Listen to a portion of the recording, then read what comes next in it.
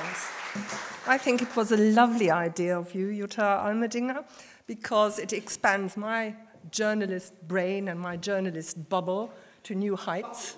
Yes, and it was like oxygen, so it's really great. Ladies and gentlemen, dear Jutta Almendinger, dear Alex Chen, dear Raj Chetty, dear members of the A.SK Award Commission, are there two American dreams? The one still a beautiful dream of creating and inventing, of a unique business model which transforms one's own biography into a breathtaking success story. What was once the dishwasher is now the garage nerd, the hippie billionaire, the digital guru. Then there is the other dream, the darker dream of failure, of unfulfilled talent and impotent ambition, because you were born on the wrong side of the tracks. To pronounce the American dream dead sounds almost heretical. For what would the USA be without its dream, without its pursuit of happiness? Or expressed more prosaically, what has happened to social mobility in one of the richest and most powerful societies in the world? The natural assumption that children born today will automatically inherit a better world than their parents has long since lost its validity. A glance back into the past serves to illustrate this fact. In 1940, 92% of children born into an average American family earned more at the age of 30 than their parents had at the same age. Some 40 years later, only half of children born would eventually earn more than their parents. And here in Germany, the nightmare of downward social mobility has haunted the middle class for many years, as has the erosion of the former certainty that achievement is rewarded, or that the next generation will be as well off or even better off than the present one. Social mobility, a political, economic, cultural, and moral imperative. The studies on social mobility conducted by Raj Chetty have thrust center stage a highly gifted man who is simultaneously an economist of international renown, an inquisitive detective, and a practical humanist who has dedicated himself to the betterment of humankind. His is a social science that seeks to break down, analyze, and categorize our societal condition, and also serves to improve the foundations of political decision-making. A social science that seeks to highlight and explain the phenomenon of lost Einsteins, of why black males, even from affluent families, can expect to earn lower incomes than their white counterparts from poorer families, how a more upmarket postal code can dramatically enhance the future prospects of a child, or why socio-economic class does not explain everything. An approach which is so much more promising than mere quantification. And I'd like to even claim that Chetty's work highlights not only the prognostic potential, but also the utopian potential of big data, but more of that later. First, a few biographical details charting Professor Chetty's trajectory towards his breakthrough in social research. He was born 1979 in New Delhi to two academics. Chetty's mother, and this is important for his biography, was, contrary to tradition, able to attend college and study, and this shaped the young boy, as did his observations of the extreme poverty prevailing in India. At the age of 9, his family emigrated to the United States, which marked the beginning of a meteoric rise. At the age of only 24, he was awarded his doctorate at Harvard, the focus of his studies, The economic theory of public spending, tax, education, housing policies, and unemployment insurance. Appointed to Harvard as the youngest professor in the university's history, he went on to accept posts in Berkeley and Stanford before returning to Harvard. Already a rising star, he was by this time also a highly prolific publicist who ranked among the most cited economists in the US and was hailed as, quote, one of the international bright young things by the New York Times and The Economist as early as 2008. And let us not forget, that was a time when the economic sciences were plunged into crisis as well as the financial markets. As a much sought-after consultant, he has advised and continues to advise the highest echelons of politics, such as the US Congressional Budget Office. And yes, his colleagues have been quoted as predicting that the question with Raj is not if he wins the Nobel Prize, but when. And here a word of congratulations to the award committee of the Angela and Shukai Social Science Award.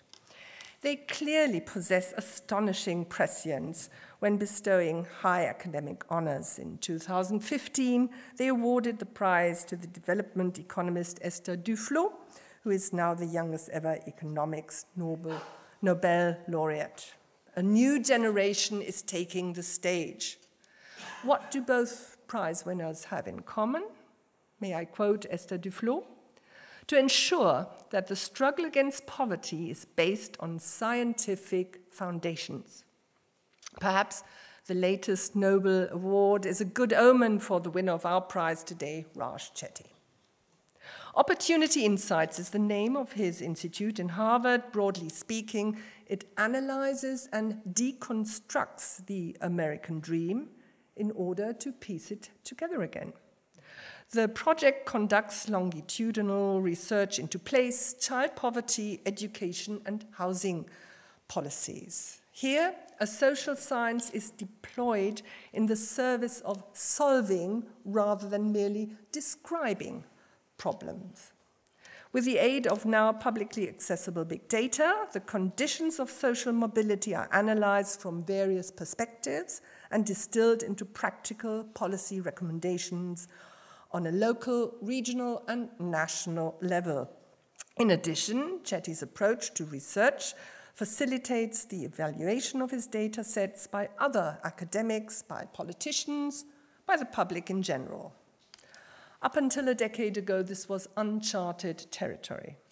But Raj Chetty and his colleagues were granted access to something previously denied to economists and researchers, anonymized tax records spanning a period of several decades. The focus of their study were incomes across several generations of people, adjusted for welfare benefits and inflation. And this in a time when computers were becoming ever more sophisticated and powerful, enabling millions of data points to be collated and scientifically systematized. A breakthrough, but also a shock and ultimately a challenge. Prior to this pioneering study, it had not been possible to statistically monitor the development of families or municipalities on a long-term basis. 1.4 billion tax and social insurance records, the raw material of knowledge. As a consequence, Chetty created a tool in 2013 with a delightfully old-school name, the Opportunity Atlas. Lovely. Which was to become a kind of Bible for researchers, local politicians, and activists in their practical work. It's a treasure trove of information, and it also constitutes a valuable tool for journalists like myself. It is possible, it is easy, in fact, to establish correlations or to identify surprising outcomes or simply start a much-needed investigation. I'll give you an example. Minors in one municipality are giving birth to far more babies than in a neighborhood 30 kilometers away. What's going on here? Poor teachers, Too few jobs for young people? No cultural network? What is the position regarding racial segregation? How could targeted policies make a difference and alleviate the situation? Big data enable a picture of the correlations and causes to be compiled and highlight factors either fostering or hindering social mobility. How good are the local schools and infrastructure? Why are ghettos expanding? Would generous housing vouchers be helpful, or would a move to a better area be the ticket to a better future? Chetty's studies, published in rapid succession, shine a searing spotlight onto societal realities in the US and obviate the need to trek through a jungle of raw data in order to understand modern society.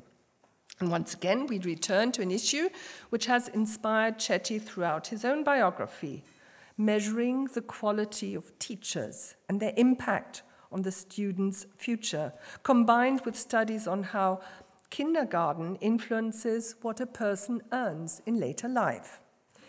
He writes very persuasively about an experiment based on the data from 2.5 million school pupils. Excellent elementary school teachers wield a direct impact on a child's future, be it in terms of school grades, unwanted teenage pregnancies, subsequent educational qualifications, or earning potential. Student year groups are now rendered comparable, excluding coincidence and identifying causality. Consequently, Raj Chetty takes a rather pragmatic approach to teaching by removing the worst teachers, or to use the jargon, the low value added or VA teachers. The educational standards and outcomes of children can be improved quantifiably as manifested on school report cards or paychecks. Research we could certainly use in Germany. Take inequality, for example. Recently, the public were once again shocked to learn that according to a study by the German Welfare Association, the Paritätischer Gesamtverband, 22.3% of children born in Germany live in poverty. Hardest hit are single parents or families with 3 or more children. The study revealed, for example, that a low-income couple with 1 child has €44 a month to spend on toys, club fees, visits to the zoo, or just buying ice cream on a school trip, against a national average of €123. And the richest households spend some €275 each month. The source, of course, is the Paritätischer Wohlfahrtsverband. We're talking about 44 to 123 to 275. Such narratives provoke instant indignation and act like a dampener on the public mood of the country.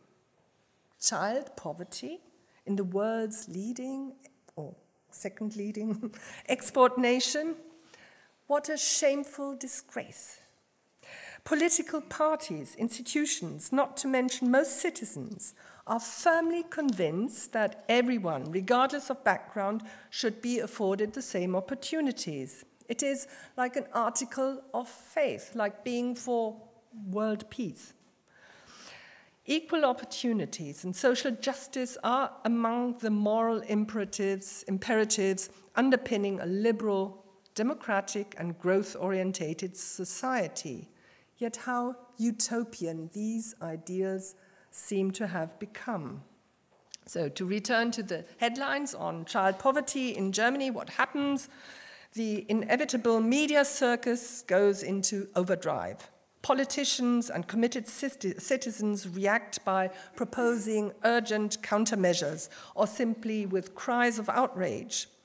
This mood of righteous indignation ignites a flurry of TV shows and pious speeches, as for a few moments a stark social reality is thrust into the glare of the public gaze, before, predictably, darkness falls again. What lies behind such short-lived public scrutiny. I ask myself from year to year. One reason could be that social sciences examine, enumerate, and statistically document only a small fragment of reality. Whereas one study sets out to determine how many children live in poverty, another seeks to identify a correlation between school-leaving qualifications and youth criminality. Or a study is made of the impact of inherited wealth, whilst another quantifies the number of early school leavers and drug addicts. My point is, we are continually better informed, but not necessarily any wiser. We know more than previous generations, but this does not make us any smarter or more equitable in our actions. Too rarely do we harness our knowledge to compile a holistic picture of society. We don't join the dots, as it were. We overlook the fact that data and statistics also contain statements about human dignity. And this is precisely what Raj Chetty's groundbreaking approach inspires. He invites us to join the dots. When I was a student, a long time ago, sociology was an interdisciplinary field, gathering and evaluating data and their correlation with psychology, economics, and culture reflected the conditions on which further progress could be accomplished. I am convinced that the economist Raj Chetty harbors this ambition. He wants to literally put society on the record and identify any useful connections. Anything that helps is his rather prosaic creed. It is the great mission of our age. And I'm also looking at Alex Chen and his father and your speech, which you just held. How to reinvigorate values such as freedom, equality, and fraternity, which we perceive as universal. How to reinforce social cohesion. How to strengthen social bonds. How to overcome this confounded divide which, like a virus, has infected our so enlightened Western democracies, be it in the USA, Great Britain, or even here in Germany. Western societies have undergone a rapid transformation in the wake of digitization and globalization, developments which politics have been unable to keep pace with. Too often are the action and thinking of those in power shaped by the exigencies of the electoral cycle, leaving long-term reform to be sacrificed on the altar of the short-term retention of power. It must dismay decent, enlightened people to discover that the inspirational concept of equality on which the American dream was founded has revealed itself to be fake. Social mobility, the vehicle to a better life, is becoming derailed. From region to region, and even in one and the same city, privilege and disadvantage are distributed extremely unevenly. The goal of ensuring a more socially equitable distribution is, of course, an aspiration shared by all Democrats. Our increasing social immobility is an acknowledged source of mounting anxiety, as are its inevitable political ramification. Growing polarization is, in my opinion, one consequence. The undermining and insecurity of the middle class is another. However, I am not merely concerned with expanding the economy or boosting incomes, welfare benefits, educational opportunities, and levels of contentment. I also harbor moral concepts of how a free society should forge the ideal starting conditions for its citizens. And I perceive unequal opportunity as a defeat, as a rejection of our civilizational norms. Thanks to Chetty, social research can now be scientifically unimpeachable, empirically robust, and politically effective, and in the process avoid the treacherous pitfalls of ideology and party politics. Or, as The Atlantic recently concluded, Chetty has established big data as a moral force in the American debate. We now urgently require fresh initiatives and impetus, and I fervently wish that Raj Chetty's methodology and approach were in some way infectious. Big data and state-of-the-art supercomputers have transformed economic theory and rendered it able to perform critical analysis again, untainted by partisan interests. In my estimation, this appears to be the dynamic and indeed the raison d'être underlying this wonderful prize. The A.SK Social Science Award seeks to honor the political and practical relevance of sociological studies. The dream of progress, shared not only in America, is that each of us, regardless of background or origin, can achieve anything. Upward mobility is attainable. Freedom and self-fulfillment are available to everybody. Political and economic power is not confined to the privileged few. So, my message to you, to the scientific community, be critical, be courageous, be optimistic. Let us celebrate the fact that society can now benefit from the systematic analysis of big data and from the firm conviction that our social ills are there to be overcome and tackled together in a coordinated strategy. Raj Chetty has infused fresh life into the moribund American dream.